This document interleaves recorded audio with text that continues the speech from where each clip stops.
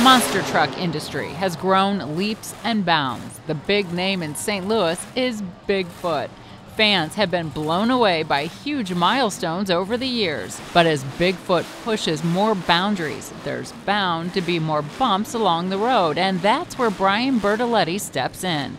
He's shop foreman and the team's research and development lead. Every last person here is an innovator. We take something most of the time that is pre-existing and modify it, or we just build it 100% ourselves. Sometimes things break. Well, not just sometimes. And when things become a problem, that's when Bertoletti needs to find a solution. We're constantly re-engineering everything that we do. We're problem solvers by nature. When he has issues like he had with spindles breaking, he gets to work. And the problem that we were having was that we would shear the spindle off of them. They would crack under the bearing from the massive amount of load that we put on these when we jump them.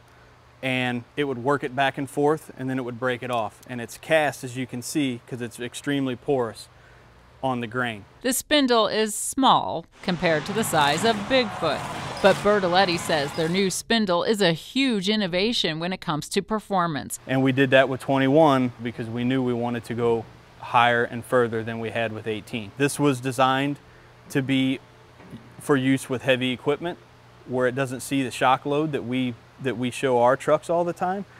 So we have to be innovators in that. Yeah, we reverse engineer some things every once in a while, but we also come up with new ideas on how to do things a little different. Spindles provide a location to mount the drive hub and bearings, as well as the planetary shell and braking system. In this case, the braking system is located internally in the planetary shell and utilizes a hydraulic brake piston. Unique to Bigfoot, the spindle design allows gear reduction and internal independent wet clutch type braking.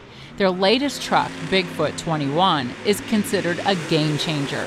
Wanting to go higher and faster than what they did with Bigfoot 18, he had to make the spindles better and stronger to handle the force of the truck, and that required a spindle overhaul. And since the monster truck industry is in a classification all of its own, and Bigfoot is kind of on its own island in Pacific, Missouri, Bertoletti says they created the parts themselves. So what we did was we actually designed our own knuckle and box and spindle. So everything together is what we call the knuckle. The box is cold rolled steel. It's all billet, made out of one piece. Once we made it stronger out of 4140 pre-heat treated material, what we started doing then was it would move everything on the outside. This is the carrier that splines onto your axle and your sun gear, and then the brakes actually spline onto this. And that would fit in there, but it had all kinds of wiggle room. So what would happen from all the load is it would move side to side and start to gald in here and start to wear this out and try to push the lip off. So recently with 21, what we did was we eliminated this part and went to a brass alloy and machined it so that we could get fluid up here, and also made it smaller so that we eliminated some of that movement that was in there. And we got rid of the thrust washer that you can see the tabs are already bent up on it. So none of that happens anymore. It actually rides on this diameter and on this piece here, and it just kind of wears the whole time that you're doing it. And then we keyed it so it couldn't spin.